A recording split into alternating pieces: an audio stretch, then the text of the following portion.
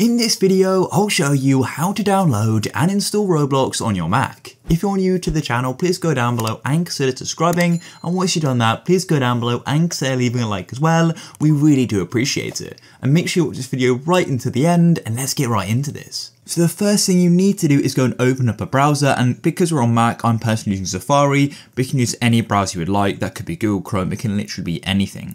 And then all you need to do is come to roblox.com, just like I am here, and you need to go and log into your account. So I'm currently signed into my account, GuideRealm Videos. And now the next thing you need to go and do is go and find a game you want to go and play. Basically, in order to go and download Roblox, we need to go and launch a game. And while it's launching the game, Roblox is going to download and install, and I'll show you everything you need to do.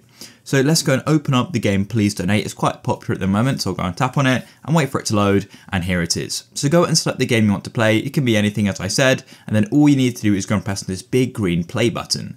Then, as you can see, it's going to say Roblox is now loading. Don't worry, I don't have it installed. You'll probably see this as well. Then, as you can see, it says you're moments away from getting into the experience. Download and install Roblox. That's what I'm going to go and tap. And as you can see, I get this pop up here saying, do you want to go and allow downloads on roblox.com? I'm going to go and click allow because we need to go and download the launcher. So click allow, and there it is. As you can see, it goes into our downloads in this bar here, and it says roblox-2.dmg. So now we've got that, all you want to do is go and find it. So you may be using a different browser to me, like Google Chrome, but you're always going to go and find your downloads in your Finder. So go and open your Finder and go to your downloads folder, and you'll see the DMG Roblox file there. But in this case, I'm just going to launch my browser. So I want to click on it and then double click on it. And then it's going to go and say opening and verifying, and now checking volumes, and now it's finishing.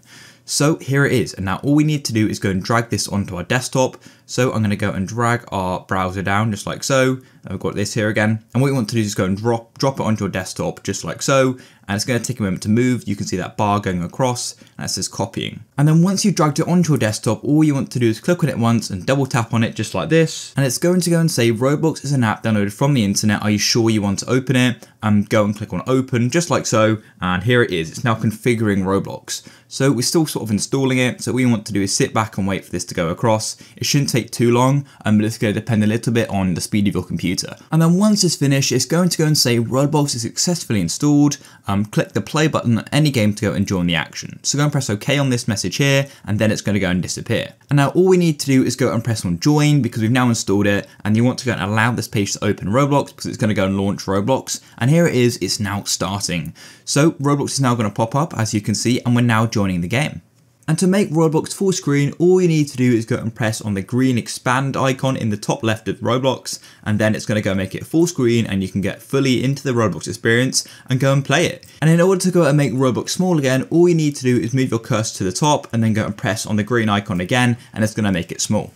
If you found this video useful, please go down below and consider subscribing to the channel. Leave a like for more videos just like this. Peace.